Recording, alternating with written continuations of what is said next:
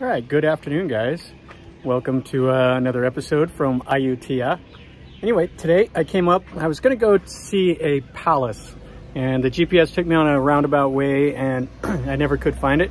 So I decided to stop at an active temple. We're here at Wat Suwadararam, and I'm not sure really how to say that. But anyway, this is a temple that was built by the father of King Rama I, and he's the first king of the current dynasty, and it's at Rama 10 right now. So anyway, this temple was originally called Wat Tong, or Golden Temple, and it was built by the father of Rama I. And Rama I and his younger brother renovated this temple in 1785, and they changed the name from Wat Tong to Wat Suwadararam.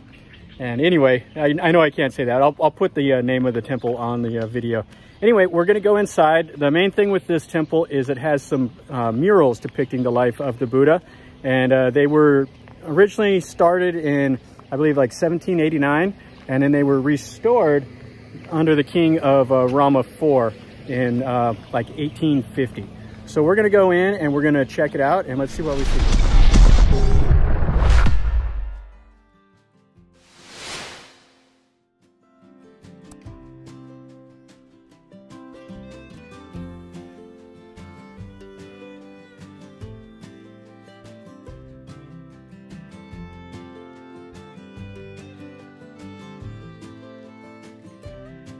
So this is an active temple.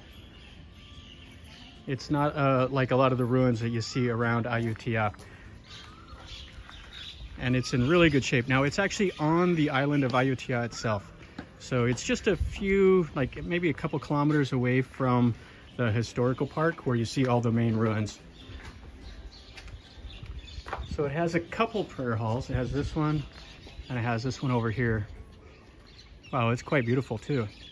With the gold around the windows and the red and the green roof tiles. And you can see how it resembles the other, like the old ruins.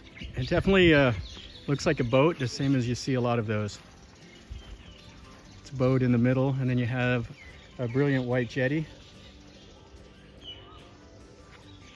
And these are very nice. So this building here, they say, was probably constructed during the reign of Rama IV. And it is to resemble a Chinese junk, one of the boats, and that's why it's bowed in the middle, as you can see there. And there's supposed to be like a royal seal above the door, and I don't know what I'm looking for. And you see the marker stones around this one. Now this is a Bodhi tree. They brought a shoot from India, so they have it growing here. And the Bodhi tree is important to Buddhism. That's where Buddha was praying underneath the Bodhi tree, and that's where he got enlightenment. And then you see the bell tower over here. Yeah, these temple grounds are immaculate. This is a really nice temple. So they call this Ho Ra Kang, or the belfry. It was influenced by Western architecture, and it's made of bricks with a superimposing square plan with the arched doors. And they think it was built during the reign of King Rama IV also. You got the temple dog under there. Okay, so here's the smaller of the buildings. This one has a Buddha that's inside. It's 2 meters tall, and then it's 1.5 meters across from its lap. And this is where some of the murals are at. So you have all the scenes of Buddha's life.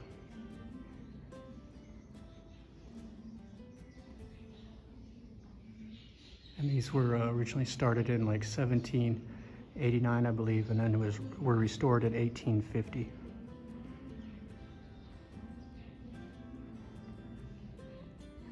So 170 years ago they were restored, and they still look fantastic.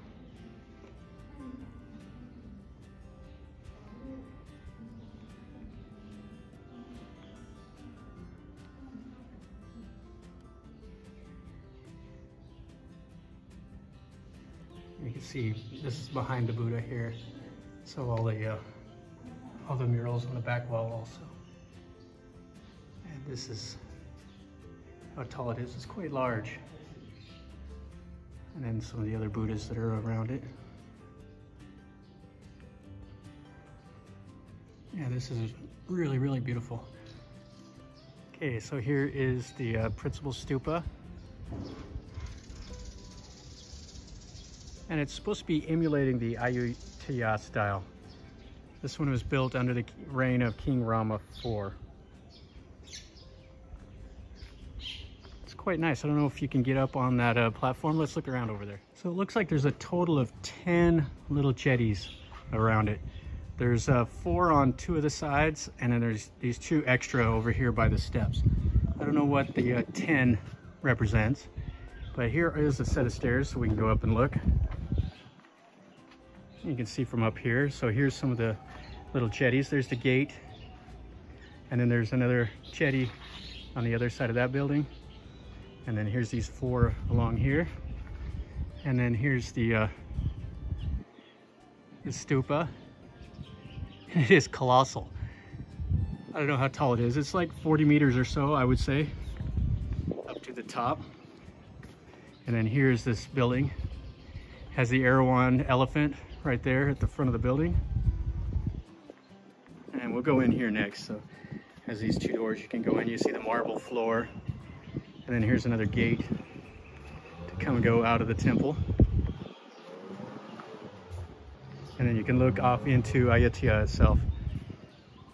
And it's just on the island. It's just it's kind of on the southern end. You're a little ways away from one of the rivers. Okay, so here's inside of that other little building. And you can see all the murals.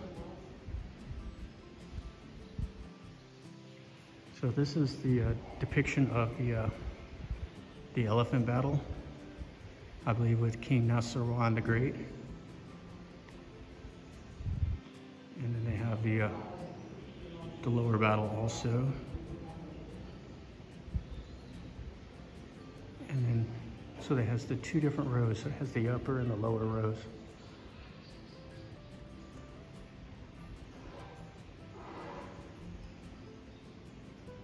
And then you can see the Buddha image in here.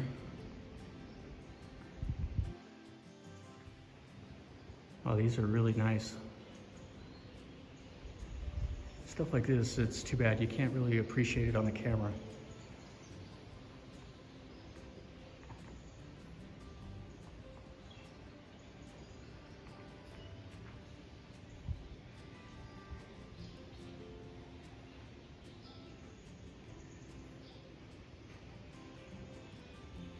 I'll do my best though so you can see it.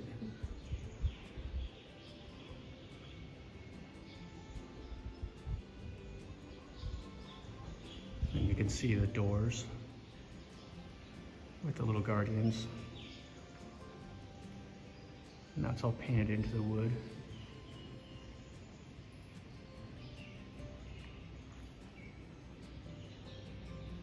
So these were restored in 1850.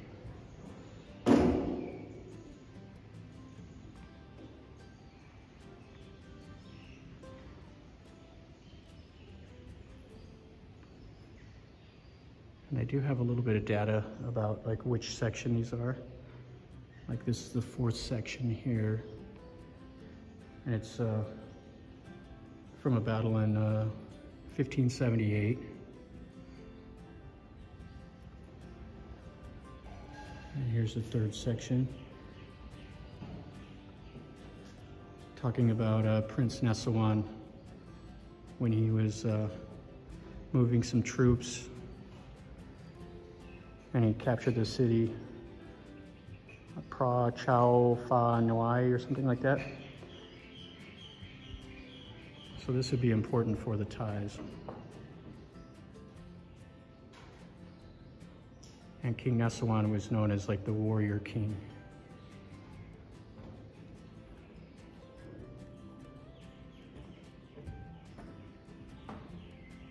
This is depicting King Nasawan when he was 13. All right, guys, that finishes up our little tour of this temple. This is quite brilliant. It's nice. I really enjoyed the murals and looking at the scenes of the battles and stuff like that from King Nasawan, talking about just the continuous fighting with him and Burma and Cambodia, and the history of this region is so interesting. So anyway, and then they had one in there that was showing whenever in 1604, when the Burmese were attacking, he rallied up the troops with his brother, and he went to go fight them, and then he got sick with the disease, and then he died. So I don't know, he was not a good way for a warrior king to go, but I mean, everybody has to go some way. Anyway, guys, if you liked the video, make sure you click like and subscribe to my channel and share it with your friends if you're not already doing that. I would appreciate it. And leave me a comment down below. Tell me what you think. If you like this temple, you know, let me know. If you want me to go do something different, tell me also, and I'll do my best. Just leave me a comment down below. And as always, guys, remember, life is a journey. So enjoy.